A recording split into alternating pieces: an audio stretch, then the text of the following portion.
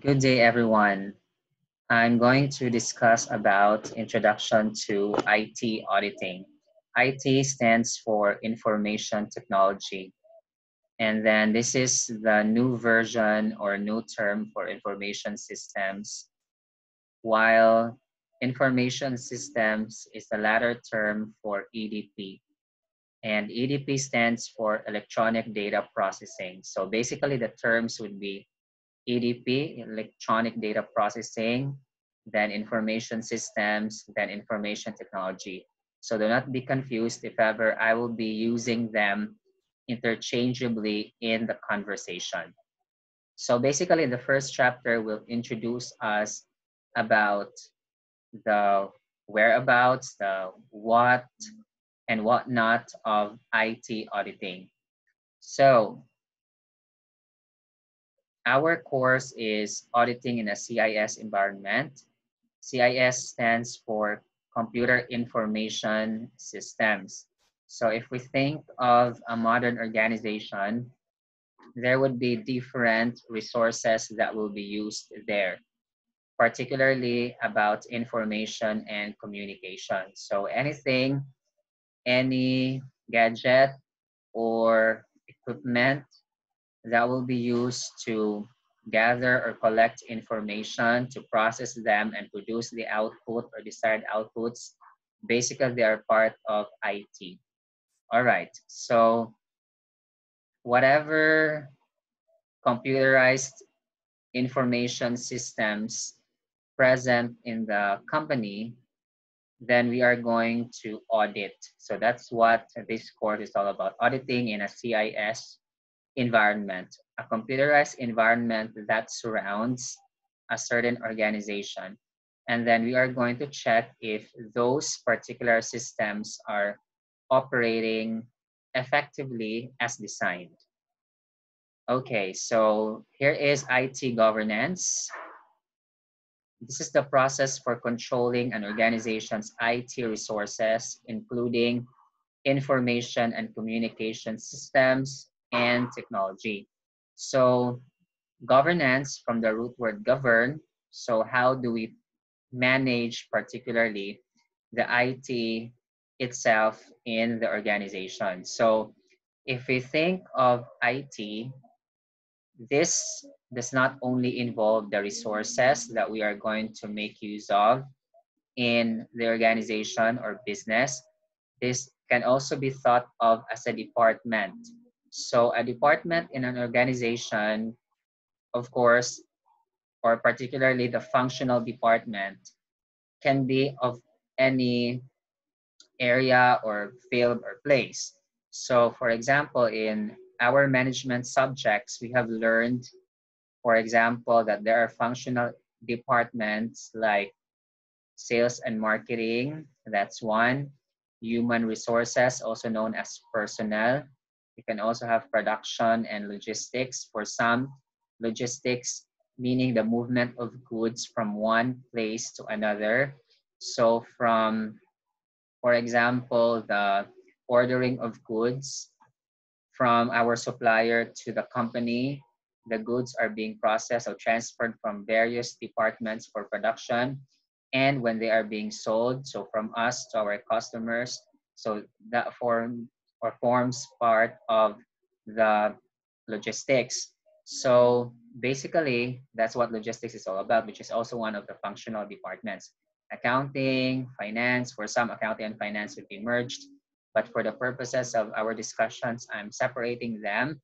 Then also, we can think of purchasing as a department. Also, we can have EDP. So EDP or information systems, IS or IT. So we are going to make use of IT now in today's world. So IT is one of those functional departments. So the overall corporate umbrella of the organization is being divided into functional departments so that the various functions can be managed effectively. So those functions are basically incompatible with each other. and they are really of different fields and expertise and lines of specializations. That's why they have to be separated from each other. And as what I've said, IT is one of those functional departments.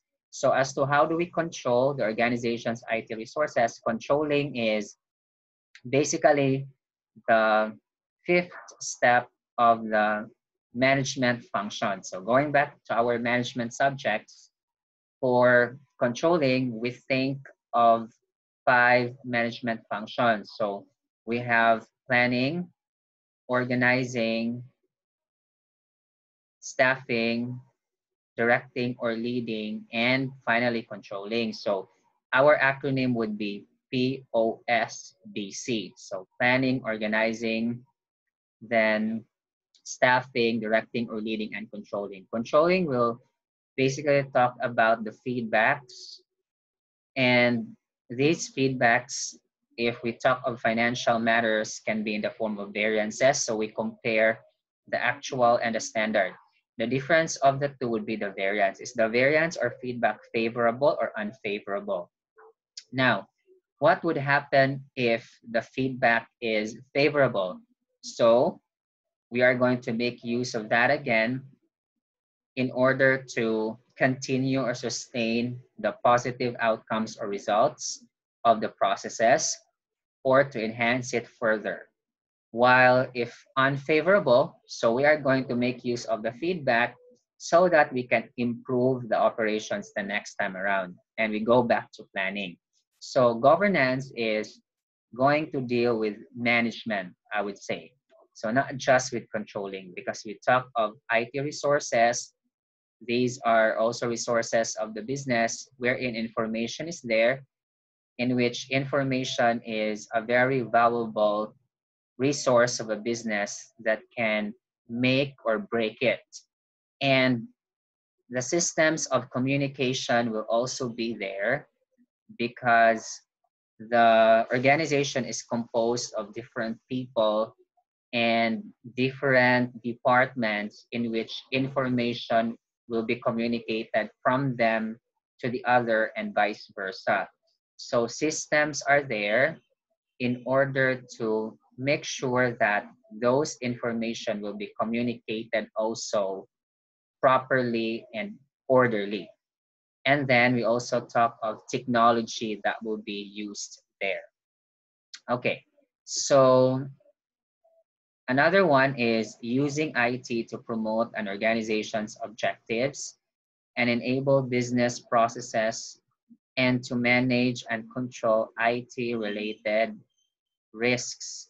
So what we basically mean here is that the IT being a part of the organization, a separate department, has its objectives, has its goals also, which would support and complement the overall company organization's objectives. They should be aligned to each other because the IT should support the organization or enterprise objectives. For us to be able to achieve the objectives and the business processes, and then in business, we all know that risks are there. Some of the risks can be zeroed out, but majority of our risks cannot be eliminated. So what we can do overall as we speak is that risks cannot be eliminated, but they can be managed, minimized, or decreased or lessened.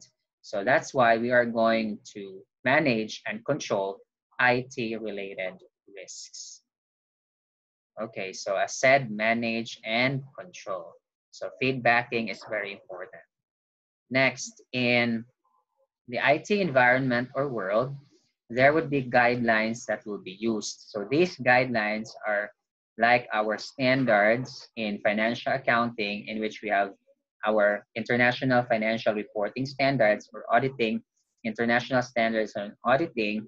IT also has their particular frameworks or benchmarks or standards in which we can assess and evaluate as to what the effectiveness or efficiency of the particular IT systems of an organization is.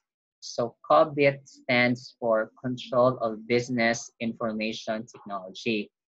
Now, COBIT is actually a framework, and then this is like available. We can research this online, but it's an exhaustive framework. So at least we just know what the point of this is. It will identify critical success factors in the organization. There are certain areas in which we can say that we are successful, and these particular success factors also have corresponding risks prior. So what are the risks involved, the cost involved, so that we can be successful in the field?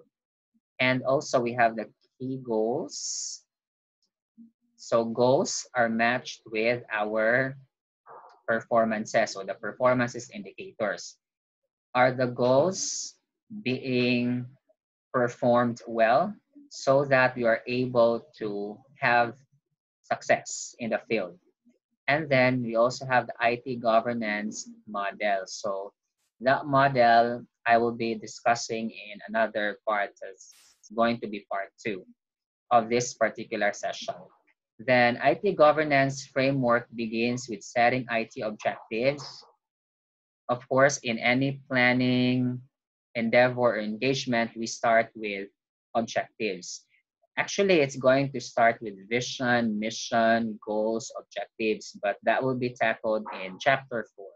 But I guess you guys and we already have ideas as to how planning would work in the organization, and then measures and compares performance against them. Yes, as being said here, the goals are being matched with the performances. If ever they are matched, or if the performances exceeded the key goal, so we are successful. It's not necessarily that we are matched equally, but if the performances would exceed our goal, so meaning a favorable variance, so it will be favorable also to the company and we will be successful. All right. And measures and compares performance against them so that we will get the feedback and we can either improve our operations, add more, or really improve, because that's a negative one. All right. So how does IT and transaction processing would work? So it begins with the collection of the data. So this is the input stage. If we think of IT, we normally think of the IPO flow: input, process, and output. So the input would be on the data, and then these will be gathered and collected and will be organized so that it will be easy or easier for us to process. Then when data or raw facts as defined will be processed, they become information. So information will be the processed data. And then these information will become our desired outputs. Now, the outputs, if this is the accounting, would be the financial statements, which will be used for communication to users. So similarly, in this case, because we talk of auditing in a CIS environment, we use software. We use, for example, accounting softwares for us to be able to generate reports, and we get the outputs. So computerized systems, example, is transaction systems. TX stands for transaction. Computerized transaction systems would increase some risks and decrease others. Yes, that's true. How or why? It will solve perhaps the problems of errors on calculation, on addition, mathematical operations basically. That is true. Or counting, for example. It is easier to add like a lot of numbers if we use Excel or the software. We don't have to calculate. But if we do that manually prior to usage of computerized systems, so that's going to be very crucial on our end and critical. I would say. So it is easier for us to commit errors. However, with the usage of our computerized transaction systems, so such would solve those issues, but there would be additional risks that will be made, or some risks would be increased. So there would be risks, for example, that our computerized systems would be hacked, or I would say, like generally speaking, our integrity of the system will be compromised because there would be some hackers who would be getting into the systems, or there would be viruses.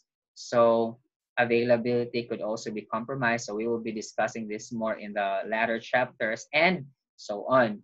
So what we can do basically is that we are going to make some amends and protect our systems. Or we can also find ways so that the computerized transaction systems would be protected as well in the process. So that's the point of this particular line. Although it will decrease some risks, but it will also increase other risks. So there would be the trade-off as we speak. But then before we proceed, so if we think though of the overall benefits of computerized systems, we would be happy. Why? By this one, we can now focus or think of analysis. We can devote much of our time as to how do we improve our company and operations and so on. Than before, using traditional systems wherein we are going to emerge our or immerse ourselves with so many manual mechanical computational tasks that we don't have the energy anymore in the analysis. And the analysis is very important because in the 21st century, it is now more on problem solving skills. And those things are needed in this century. All right. So what do IT auditors do? By the way, as auditors, we are going to examine, evaluate an already done process. So it's not going to be us who will be making, implementing the processes or the information systems. No, it should be present, they should be present, and we are going to evaluate them if they are operating effectively and efficiently as designed. So as auditors, we don't have to be CPAs actually. So IT auditors, as being stated, can be of a bachelor's degree of any degree. However, there would be edge if ever the course or program that we graduated or you graduated would be related to business and IT. Although the basic requirement is at least a bachelor's degree. And also we need more qualifications and certifications depending on the organization hiring the services of IT auditors. Also, that is for competence in the field to make sure that those individuals who will be doing the audits would be competent enough to do these things. So the IT auditors would be making some of these engagements. So ensure IT governance by assessing the risks, evaluate the risks involved, and then we monitor the controls over those risks. So as being said, risks are there. We can manage them, we can minimize them. So how do we minimize them? By putting some controls. So these controls are ways by which we can minimize the risks. So internal controls, we will be discussing them exhaustively. Can be any process, step, system, procedure in the organization that is being done in order to minimize the risks. So monitoring controls over those risks. IT auditors can be internal or external auditors. So If you say internal, meaning an in-house auditor, so there is really a department or a section by which a certain auditor would be doing IT audits, then this is subject to payroll. Although as a requirement, internal auditor should still be independent of those persons performing line functions. So as being discussed in our cost accounting subjects or management subjects, perhaps that there are two functions in the organization, can be line or staff. Line, if you are doing the functions which are basically with the main line of the business. So example, if the business is, let's say, a manufacturing company, so those engaged in the production and sales would be under the line, and all other else would be under staff, meaning support function. So the IT auditors will be doing support function, not line function. Okay, so if in-house, but what if external auditors? External auditors are auditors who are just there for the purpose of the engagement. They are being paid their professional fees or retainers fees, and they are not part of the payroll of the organization. So they're also independent, much independent of the organization or business or client. The internal auditor is somehow to be emphasized because the internal auditor is paid by the business organization.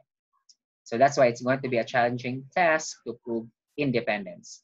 But we will discuss that more in our latter sessions. Okay, works on many kind of audit engagements. Yes, that's true. There are so many engagements that we are going to tackle. If I cannot discuss it here, probably in the next part of this one. This is still part one. So financial versus IT audits. Audits can be financial. We focus on the economic information which will be processed through the accounting process and produce the financial statements. And then IT auditors may work on financial audit engagements in that case. So IT audits, on the other hand, would be looking into the IT, as I said a while ago, information and communication systems available in the organization or business. Now, normally, if we think of the two, there's a versus here. Are they really competing with each other? No, they are not. They're basically supporting each other. But just to be clear, IT audits would support the financial audits. So how is that possible? IT audits would audit the information systems of or information technology systems of the organization. So the IT would be producing the reports. And then the reports, example, financial statements would be audited by financial statement auditors. So basically, the financial reports are the results of the IT systems. So if we audit the IT system and we find such to be reliable, that can have impact on the report. So if they are reliable or effective and efficient, then our financial reports would be competent and also reliable. Although that's not going to be 100%. Anyway, so not like all the time, because in auditing subjects, perhaps you have known that there would be fraudulent financial reporting, meaning intentionally good appealing financial statements or reports, but in fact, the company is losing. So those things, guys, about fraud, which will also be discussed in this particular course. So that's going to be chapter 10, fraud and forensic auditing. Anyway, so those are some areas. Now, what if, for example, our IT audited, I mean, the IT audits have found out that our IT systems are not reliable or ineffective and inefficient.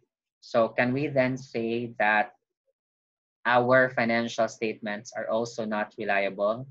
So we might say, I said we can or may say that our reports may not be reliable but that is not also 100%, meaning it's not a guarantee, because it is even really possible and probable, guys, that we can have clean report, audit report, meaning unqualified and modified report for audit, that the financial statements are reliable and reasonable in all material respects or aspects. So that's also even possible.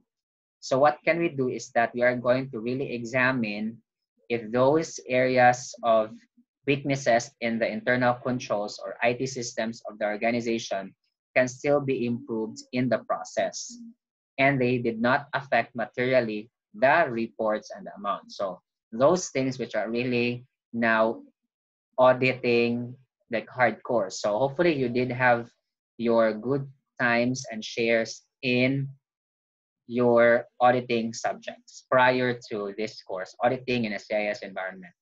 So to continue, and anyway, we will be discussing them just a tidbit in other courses. IT auditors may work on every step of the financial audit engagement. That's very true. So again, IT auditors can work hand in hand with financial audits, but I would say IT audits would be around, would be present even prior to the services of financial statement auditors, because IT auditors are parts of the input and process, while financial auditors would be looking into the outputs already. Okay, I hope that is clear. I repeat, IT audits would be on the input and process stage or stages, while financial audits would be on the outputs. Now, standards such as SAS number 94, so this is with the US standards, statements on auditing standards, guide the work of IT auditors on financial audit engagements. So basically, if we have again our standards for financial accounting and audit, financial statements audit, in IT audits, there are also standards that are available in addition to the auditing standards. Then IT audit work is likely to increase as internal control evaluation becomes more important. So if we now think of internal control being part of the evaluation really, which will, by the way, play important role in audit, because that has to be evaluated so that we can determine as to the number or the quantity or the extent of the testing and evaluation that we are going to do with our financial statements, with the accounts, with the industry evaluation to which that particular entity belongs to. So if that's the case, then we have to consider the impact of IT audit. Okay, so IT audit would be there and would help. And then if this is a US setup or setting, this would really be a requirement for large entities. You call them accelerated filers. So in US, they have the so-called accelerated filers, wherein they would be required to have a separate report audit by an external firm that is so-called an audit on internal control over financial reporting. So that is a requirement in addition to the financial statements audit report. So basically, if you are an accelerated filer or an entity is like that, there would be two reports as what I've said minimum, in addition to all other reports, which are not covered in this course. Okay, so those will be tackled again exhaustively in later chapters. Next, what are the skills required to become IT auditor? So as what I've said, we will be needing the technical skills. So where do we get this from our college education for the theoretical and perhaps some practical skills? As said, we need bachelor's degree, but there is an edge if we are having the degrees of information systems, computer science, and accounting. The certifications would be of a CPA, so there would be an edge if you are a certified public accountant, but it's not a requirement as what I've said. Then you also had or have certified fraud examiner. So this is an additional certification available in US. So if we go global, there would be more skills and more certifications that would be available for us. Unlike in Philippines that we have the standard CPA. But should we go to US and other countries like UK and other countries, there would be additional certifications available. So those certifications can also be considered. So a certified fraud examiner, then we also have the CIA, certified internal auditor. CISA is certified information systems auditor. Then CISSP, that is on information standards, security systems protocol, something anyway, and special technical certification. So these are the certifications available. In terms of skills, it can be technical and general personnel. So technical skills, if we talk about the software, the language, then the technicalities about IT, but we also need communication skills is very important because rarely do ID auditors work alone or in isolation. They work with teams, hand in hand, they communicate with people. So that is the reason why there would always be personal communication skills. We can communicate, we have the ability to understand people and members in the team, and we can also be understood, meaning we have the language so that others would understand us. And business skills. Okay. All right. So another one is professional groups and certifications. You have the alphabet soup. So this would be the other organizations in which they are going to provide certain certifications to those who would be taking the examinations. So ISACA, Information Systems Audit and Control Association for CISA, that's Certified Information Systems Auditor. For IIA, that's the Institute of Internal Auditors, you have CIA, Certified Internal Auditor. Okay. Then ACFE is Association of Certified Fraud Examiners. So these would be the detectives who can really investigate about fraudulent transactions happening in the company, could involve civil or criminal liabilities, and the certification would be certified fraud examiners. And then finally, we have the AICPA, American Institute of Certified Public Accountants, who will be providing the CPA title. And is this the, I think this is Certified Information Technology. Is this, I think is Information Technology Professional. Could be, right? Or even tax practitioner. Okay, tax practitioner. All right. Then how to structure an IT audit. There would be standards and guidelines coming from AICPA. On the other hand, the IFAC, International Federation of Accountants, would be the overall body for the accountants in the world who would be providing, or that would be providing harmonized or common international accounting standards and guidelines. Then we also have ISACA. This is again on the information systems auditors providing guidelines for audit, like IT audit to be exact or specific. So you have here the COBIT, Control Business Information Technology, and the audit standards. Then an overview of this book, basically there are 10 chapters that we are going to tackle. Then they are divided into sections, 3 sections. So section 1, it is basically going to talk about chapters 1 to 3. So introduction to IT audit, the legal and ethical environment, and the risks and controls. So 3 chapters. Section 2 would be talking chapters 4, 5, 6, and 7. So chapter 5, or prior to that, is chapter 4. Chapter 4 is IT deployment risks. How do we consider and manage risks when IT is already delegated or deployed or subdivided into a lot of different sub-departments or tasks. Then after that is to manage the IT function. We talk then about IT telecommunications and networks and the risks involved. And if we operate in an electronic world, how do we manage the risks? That's chapter 7, e-business risks. The chapter 6 is on IT, telecommunications, and network risks.